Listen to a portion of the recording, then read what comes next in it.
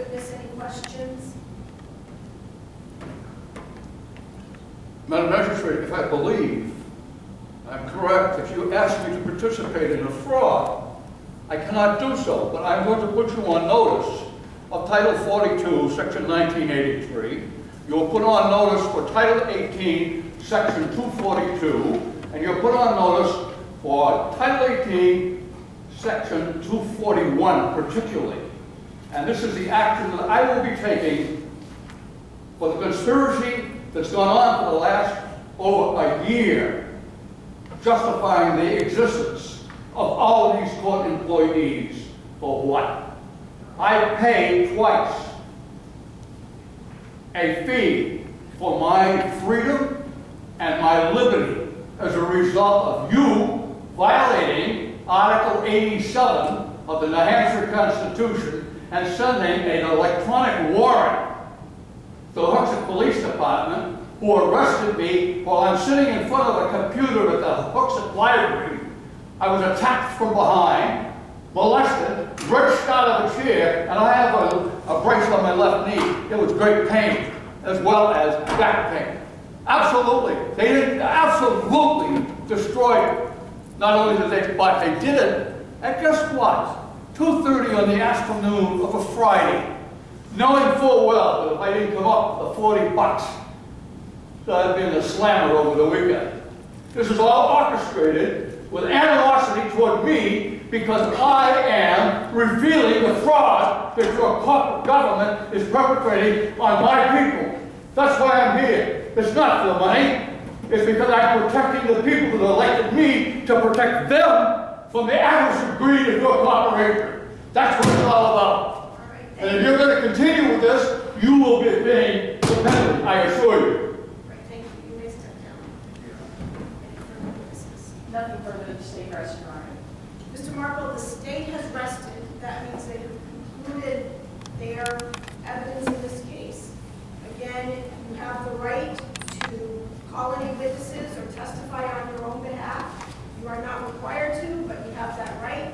But as I know that you know, the state bears the burden of proving you guilty beyond a reasonable doubt. But before the case is concluded, and I take this matter under advisement, do you wish to present any evidence other than on the jurisdiction issue? Do you wish to present any evidence specifically on the state's claim that you drove on that date knowing that your license was suspended? Do you wish to present any evidence on that narrow issue? Madam Magistrate, I'm going to ask you one more time. Are you going to accept this evidence or not? And I've asked you, what is it? Read it. You want me to read it? Hold on. Oh, okay, I'll read it. No, Mr. No, I'm going to read it into the record because you refuse to accept it. I have not refused to accept it. I'm simply trying to clarify. Well, then have to come over and he can deliver it It to you. doesn't say stare decisis on the top of the page. I believe that's what you said it does, did you not? Let me show you what I have. I believe you have submitted it, and I'm just trying to save you from submitting. Would you please show this to Mr. Marple and ask him if that's what it is he wants to submit? She could accept this about the same thing? No, absolutely not. All right. That's all prior to 1966. This is after 1966, when you were compelled by Public Law 719 to comply with the Uniform Commercial Code, which you are not doing, and that's why you have no jurisdiction. You just got the evidence. Okay, Mr. Marple, I want to give you the one last opportunity. While you're not answering my question with respect to if you wish, do you wish to make any comments specifically about the state's claim that on December 14, 2013, that you drove knowing you did not have a license? Do you wish to respond to that statement or that claim at all?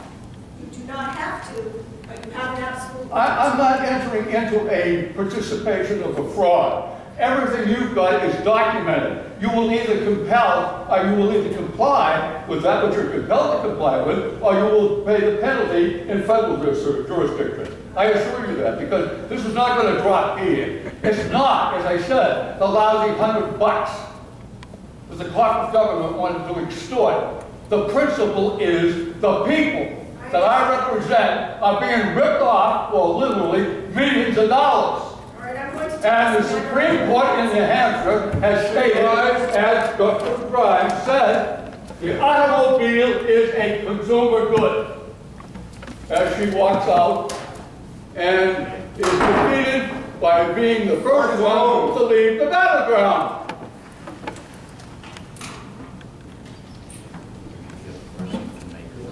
I want my property.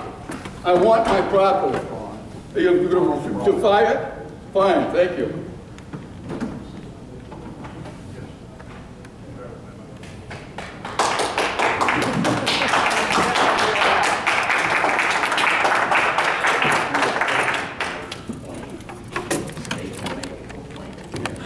So there's a rule where you're not supposed to film the audience, and I'm going to respect that, but there's about a dozen, well, a little over a dozen people here, and most of them sat during the all rise. There was 2 or 3 people here that stood. Yeah, so it seems like it's mostly people here supportive of Mr. Marple. Help me make a few shekels. Help me make a few shekels. You know, I owe you. I make those.